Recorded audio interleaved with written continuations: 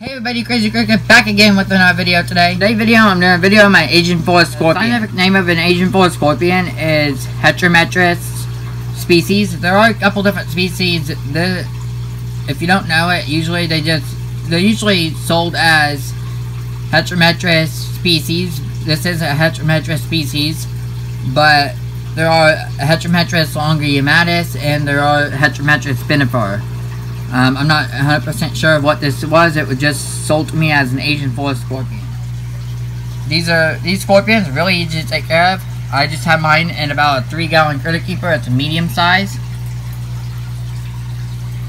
I have Eco Earth, which I just sprayed down. A water dish I just filled up. I made out of oven baked clay. If you want to see how I do that, leave a comment down below, and I will most likely try to do a video of how I make these.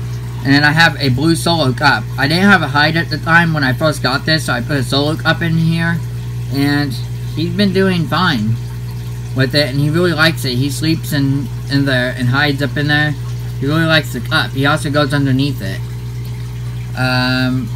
So these are really easy to take care of.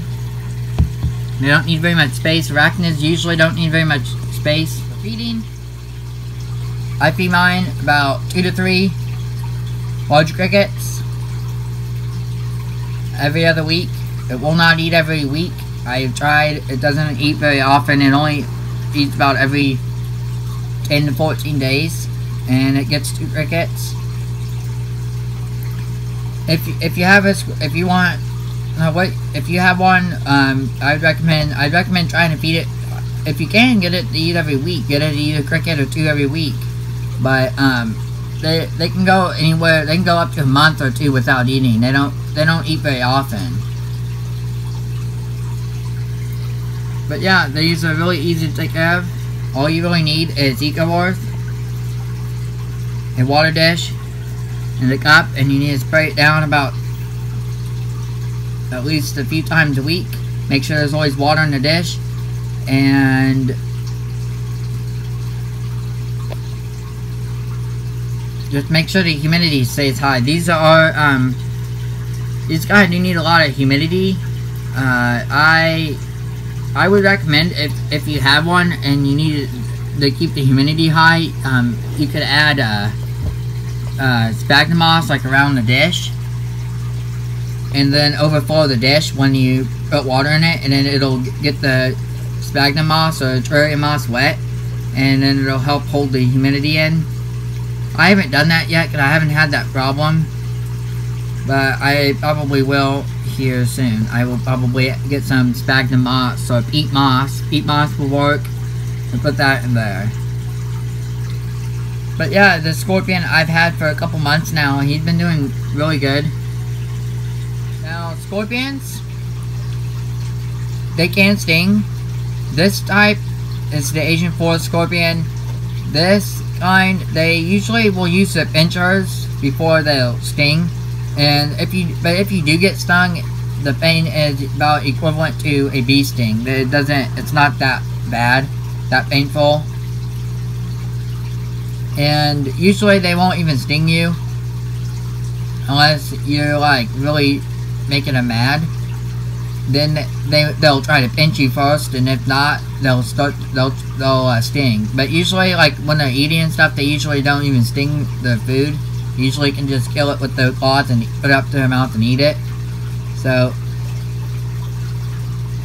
yeah, fact about scorpions: all scorpions glow under black light. They glow a dark green color, or like a teal color under black light. I've yet to try a black light on any of my scorpions. I probably will in the future and see what it looks like. For handling, you can handle this type, the Asian Forrest Scorpion. I handle mine occasionally, and I post pictures on Instagram. So I post pictures of me holding them on Instagram a lot. I don't usually hold them like all the time. I'm not gonna bother them right now because it's all wet and I don't want to get my hand all dirty. But yeah, they can be. You can hold them and stuff. I'm gonna touch his claw. He's a little more aggressive than some of the other species.